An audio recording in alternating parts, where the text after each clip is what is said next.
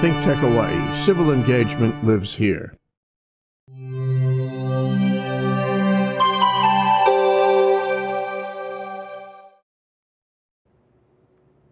Aloha, I'm Marsha Joyner, and this is Community Matters. Today, we are beginning a series with candidates for office, all the offices, the different offices across the state. And from the Big Island to Kauai and today to the jungles of Manoa. And we are going to talk to Dylan Armstrong, who is a candidate for the House of Representatives from Manoa. Aloha, Dylan. Thank you so much for being here. Thank you for having me. I really appreciate it. And for being our guinea pig, our #1 candidate. Yeah. But that's okay. That's all right. So tell us about Dylan. Who is Dylan?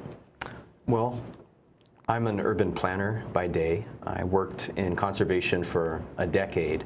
I've worked with our most endangered Hawaiian wildlife species and plants.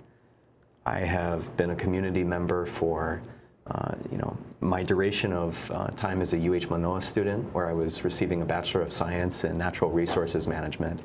And I have continued to remain involved 3 years as a Manoa Neighborhood Board member, a member of different community groups such as Be Ready Manoa. And the community chose me. People continued to open doors for me. I thought, like so many of my young colleagues and friends, that I was going to have to move away. I was not expecting to stay here, but because people continued to give me opportunities that I never imagined, I pursued them and as such built a career here. Now it's my turn to give back because my state representative is retiring. Oh. So I'm moving from that position of community advocacy to hopefully leadership. Well, now, Manoa Ready? Is that what you said? Oh, Be Ready Manoa. Be Ready Manoa. What is Be Ready Manoa? Be Ready Manoa is a disaster preparedness group, and I'm just a volunteer, one of many. But seriously, what does it do? So Be Ready Manoa is in charge of natural disaster preparedness for our valley. And so we had a catastrophic flood back in 2004, October 30th, that caused millions of dollars in property damage, including to UH Manoa's Hamilton Library, where I remember that, irreplaceable documents were lost. But human life and property was at stake too, and a lot of people did suffer property damage. So flooding and hurricanes are the most common natural disasters for a community like Manoa. But we have so many other issues statewide. We have tsunami, we have wildfire, we have environmental releases. Let's say that a fuel truck spills over on H1. There are many different ways that we need to be prepared for what will happen in the event of an emergency, because we can't always expect the government to be there for us, especially not the federal government. Think of what happened after Iniki on Kauai. The entire south and east sides of the island were just devastated because all the utility poles went down. People were literally cut off. And we have stretches of road network on this island that are analogous. Think of Kalanianaole Highway. If anything were to happen to that road, those people in those valleys would be isolated. But Manoa has 2 main entry points, so we also have to make sure that we're prepared to deal with natural disaster in our homes, to be safe as families, and then to help each other as a community. Now, we assume, of course, that everybody knows where Manoa is. Oh, but just in case there's somebody watching that doesn't know where Manoa is, tell us, where is Manoa? Manoa is a celebrated place, a wahipana, that is situated in a valley at the back of the Kona district of Oahu. So it's right between Makiki and Tantalus and Palolo on either side. It is just Mauka of Waikiki and Mo'ili'ili. So this is the location of the flagship university, UH Manoa campus, and it is where Barack Obama was born and where he spent a good part of his childhood.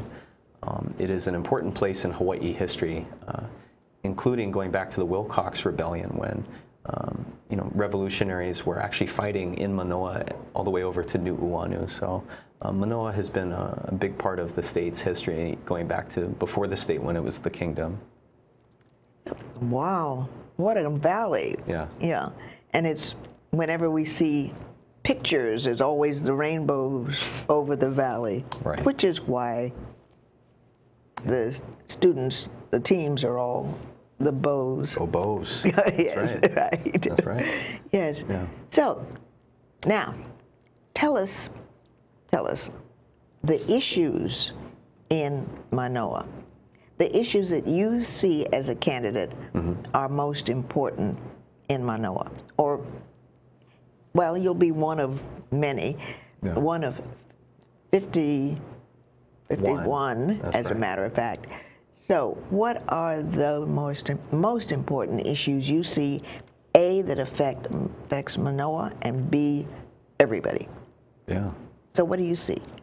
Well, mainly economy, education, and environment are at the top of people's minds. Manoa is largely a older community now in terms of senior citizens, people who are retired, and also people with disabilities. So there's an element of living on fixed incomes that is really prevalent, especially in the back part of Manoa.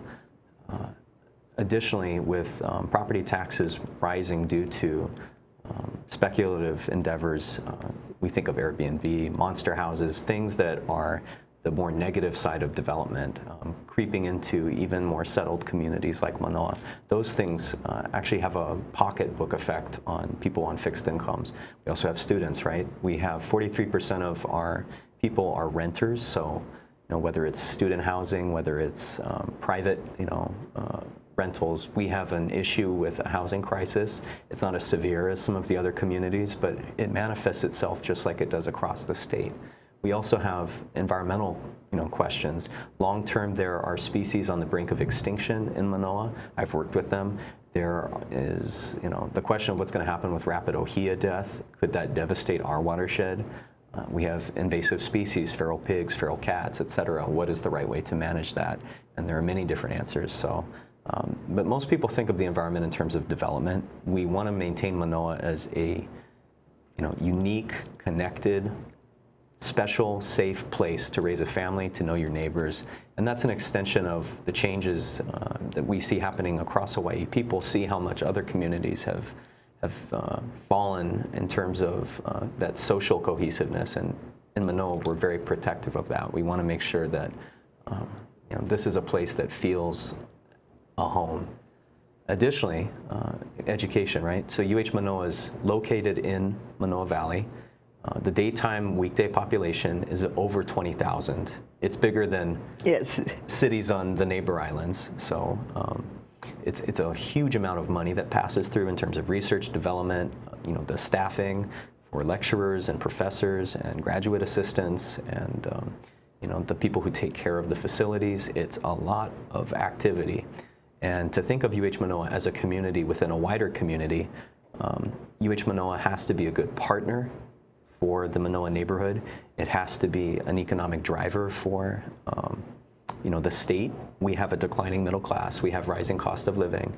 If we diversify our economy with UH Manoa as a third leg, powered by research and development, we can continue to provide good living wages for families. Now, my memories of UH, because I live on one side of the traffic, so at the end of the day, there it is, really big. So, you plan your life around getting over there. Right. However, all of the parking in people's lawns and oh my goodness, every day when students are there, is there a plan for that? Is there a plan to somehow deal with all of the cars?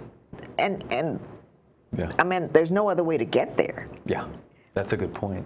So 40% of the UH Manoa population lives within 2.5 miles of the campus. So they walk. And that is from a 2012 transportation demand study. So was there a plan conducted? Yes. Do we have a plan to manage? No. And we need one. We need one. The state should be thinking about parking at that broad statewide level, because Honolulu and specifically Manoa are not the only communities dealing with this. Now, the state has primary jurisdiction over the freeways and the highways, but the state also has important planning a say over pedestrian and biking and the local streets. It can provide guidance. It can provide a standard. It can provide leadership for the counties to work with, and it has done so. I experienced that as a transportation planner. You worked for the state?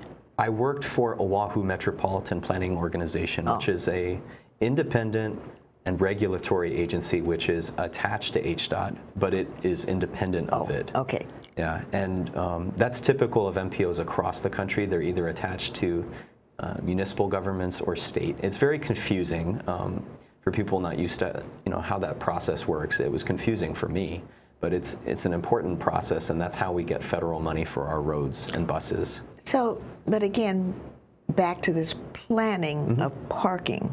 Yeah. I'm talking about UH, and I know it happens in other places, downtown, Chinatown, it's impossible. Yeah. Waikiki, forget it. But planning parking at UH, that parking facility fills up in 2-3 seconds. Yeah. And then there's cars all over people's lawns. Do they pay to park on those lawns? Some do. Do the owners of the land say, well, you can park here, but this is what it costs? Yeah, it's not unusual for private owners to allow for rental for parking spaces. But going back to more of the nuisance aspect, which you're talking about, we get people parking all the way up past Manoa Marketplace in the residential neighborhoods. Yeah. So we want to manage that. And when I brought up the 40% of the UH Manoa population living within 2.5 miles, what we want to do is we want to get as many of those people walking, biking, sharing rides, taking the UH Manoa shuttle, riding the bus, so that they are not parking in our communities. Make it easier to do the right thing than it is to do the bad thing that affects everyone else's quality of life. So the shuttle, where does it go? Can you get it on King Street or University Avenue? There is some access for the UH Manoa shuttle through those areas. It actually goes to to Makiki, and then there is a line to Mo'iliili. So it's expanded since when I was a student. I would support making it more accessible. As long as there's a demand to get to campus within the certain hours of the day, then the shuttle should continue to hone. Constantly, yes. Well, right.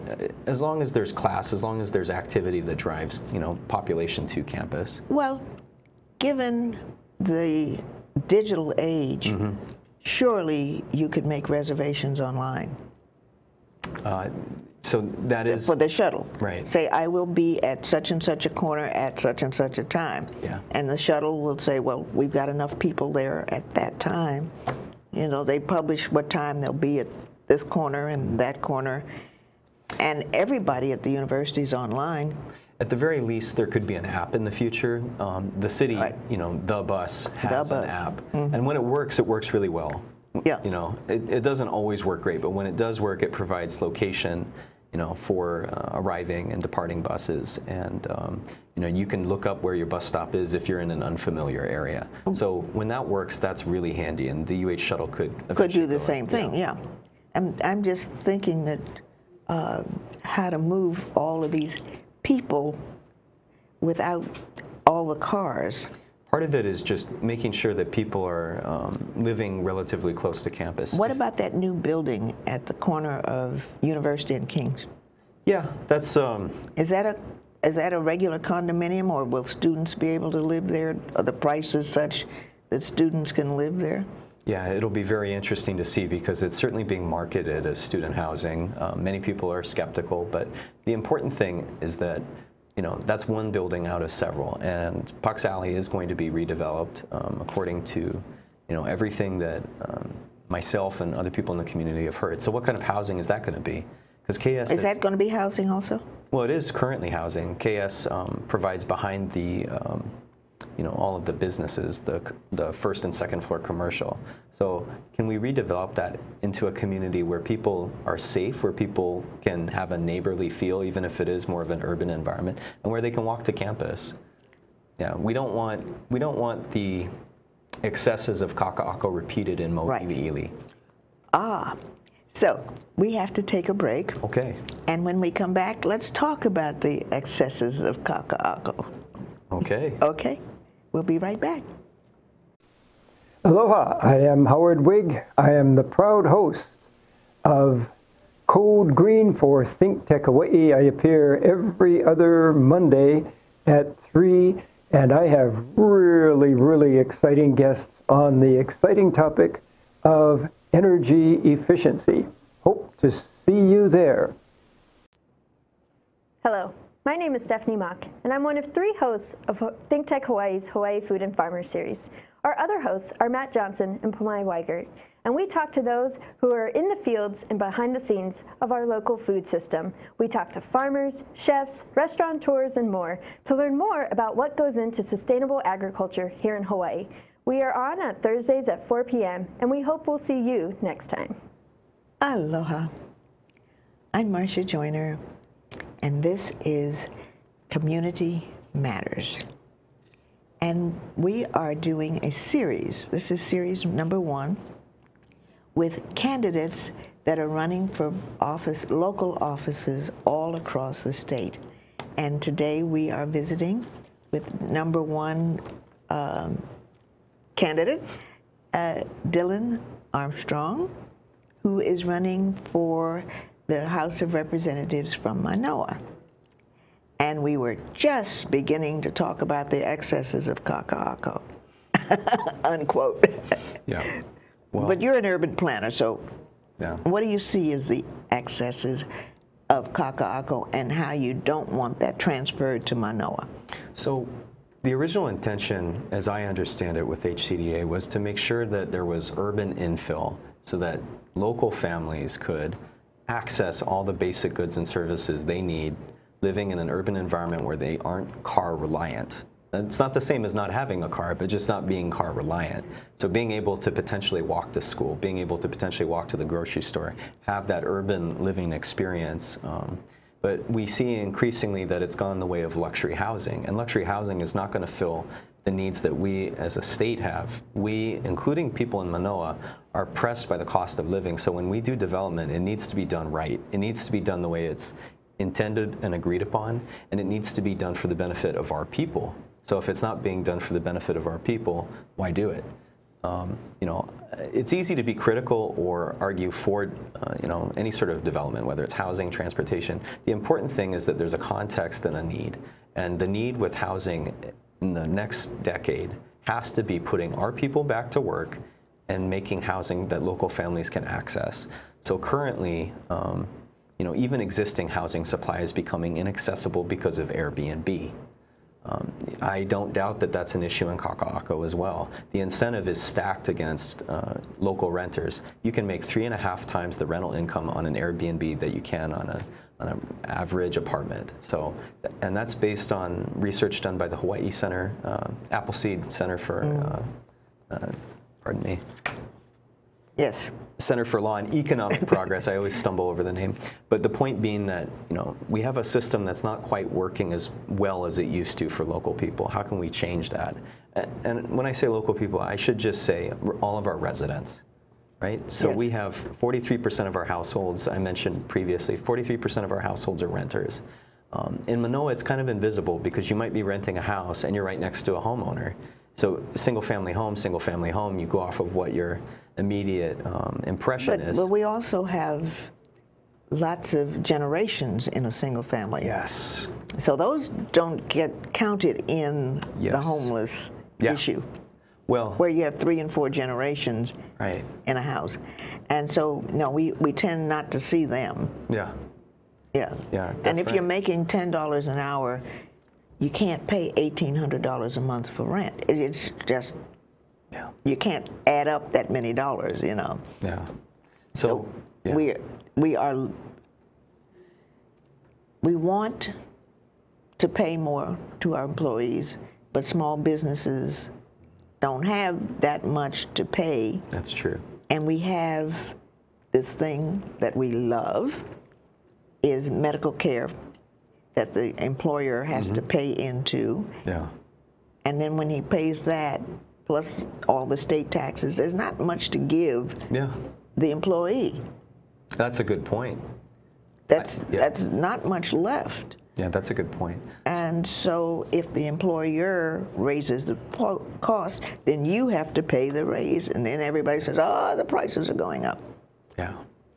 Yeah, and we face a similar issue of passing the burden of taxation on to working people when we talk about investment properties, right? So taxing investment properties has to be done very carefully because most of our affordable housing is actually mom and pop owners. Let's say that they have 2 properties. Maybe they moved out of their old property because their family's aged and some have moved out. So maybe they rent their old home, or vice versa, or maybe they bought an apartment building, not a big one, but maybe it was built 40 years ago. So the costs of the construction have been depreciated already.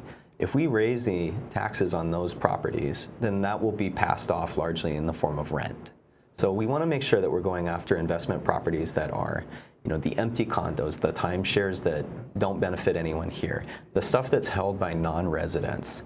Real estate investment trusts is one, idea that's talked about a lot.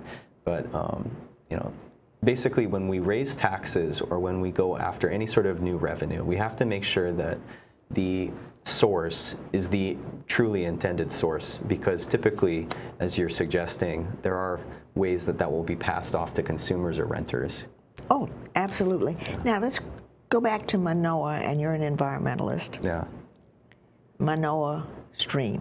Yeah. It's so beautiful, the waterfalls that come down and into the stream. Yeah. How's the health of the stream? It's not great.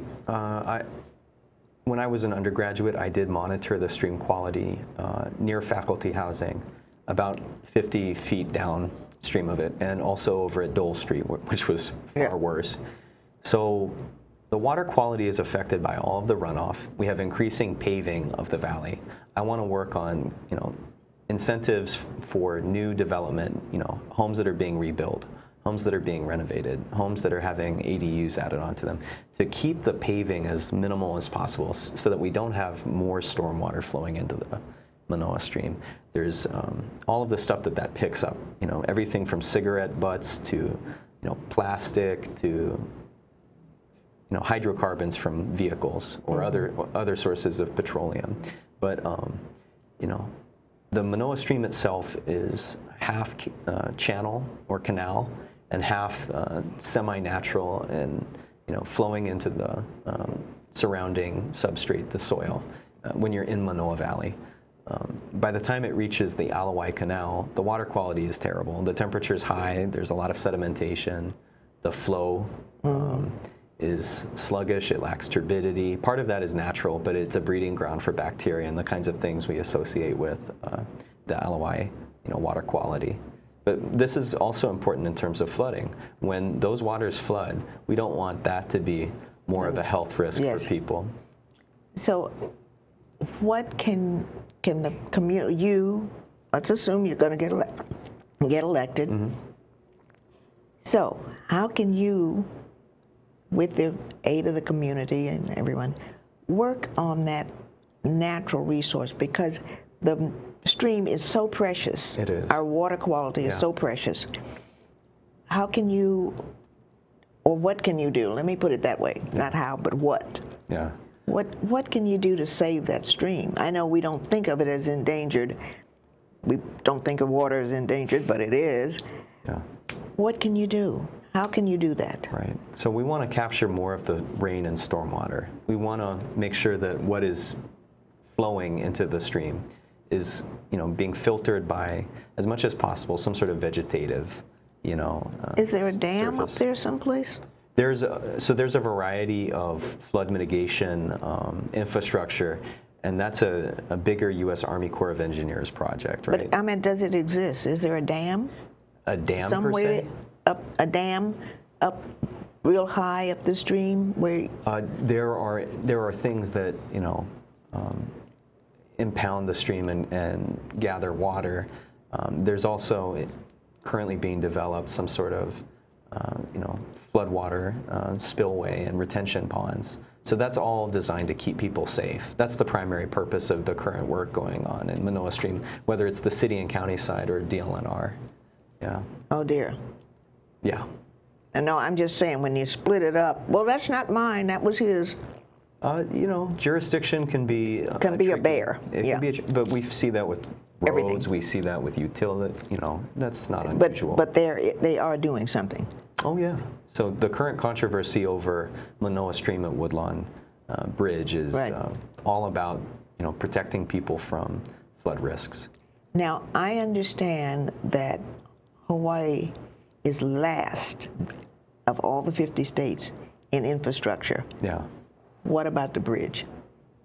About Woodlawn? Yes. Oh, well, I think the bridge is okay for the time being, but The rest of the infrastructure in Manoa, the infrastructure in general needs in general, because we are work. at the bottom. Yeah.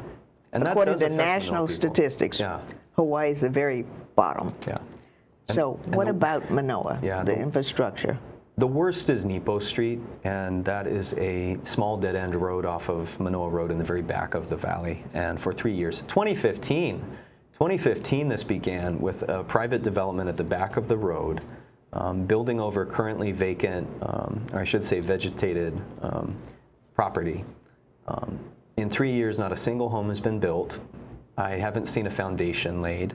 I've seen sidewalks at the end of the road, but Nepo Street has been torn up the entire time, and the residents in all of the properties before that development have been dealing with flying gravel and potholes and road that is torn up that looks like gecko skin, so it's loose patches of asphalt on top of a much sandier or dustier substrate. It is unfair that people are dealing with that, all because of how a private developer has chosen to make use of public resources. And that's the kind of thing that separates me from some of the other candidates. I don't just go after whatever the big issue is. I go after the right issues. Well, tell us now. We have a minute left. Yeah. Look right into the camera. Oh. And tell us exactly that, why you should be elected and why you are different from your other candidates. Oh. Go. Okay. Well, again, my name is Dylan Armstrong, and I'm running to be the state representative for Manoa, Mo'iliili, and part of Kaimuki out to 3rd Avenue.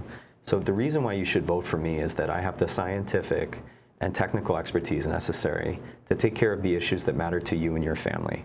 So whether it's economic issues, I am prepared to work on the state budget. I know how to monitor government spending. I did that as a transportation planner. I know how to work on infrastructure because I've worked on roads, and currently as an urban planner I work on buildings. So those are areas where we can invest in the right things and do so carefully with your money. We want to make sure that housing and homelessness gets better, not worse. I'm the only one of the 5 candidates who's done anything on homelessness. There was a really bad encampment at Waialae Road at the H1 on-ramp, and people were dealing with crime. People were fearful. People were waking up in the middle of the night to hear or find that people were rooting through their rubbish. So we want to make sure that people who are needy are getting into shelters, and we want to make sure that people who have been longtime residents are safe, that kupuna aging in place are not going to be victimized by burglars and other forms of property crime. I'm the person to do that. I'm supportive of the Neighborhood Security Watch. I have been involved in a lot of our community issues over the last, decade, and I think I've also been the hardest working candidate. I've knocked on thousands of doors, thousands more than my closest competitor. So if you're looking for evidence, the proof is in the pudding. Well, let me add one thing that you didn't say. Oh. But you're not married and you don't have any children, therefore you can give full time to the job. I'm looking to settle down, but I meant, but today you can give full time. That's important, that you can give full time to the job. Now that I am a candidate, one thing that stands out to me is the toll that being a candidate takes for everyone. It makes me respect everyone who's a candidate more. It takes a big toll. That's why I'm saying, adding that you don't have to worry about what are the children on getting home on time and all that. But I'll have children. Later, but right now. And okay. Right now. But yeah, my focus is taking care of the needs of everyone in Manoa Valley, Mo'iliili, and Out to 3rd Avenue. Great. Well, thank you so much for coming, and congratulations, good luck, Thank you. and keep in touch, and we'll talk to you after the primary. Appreciate it. All right. Aloha. Aloha.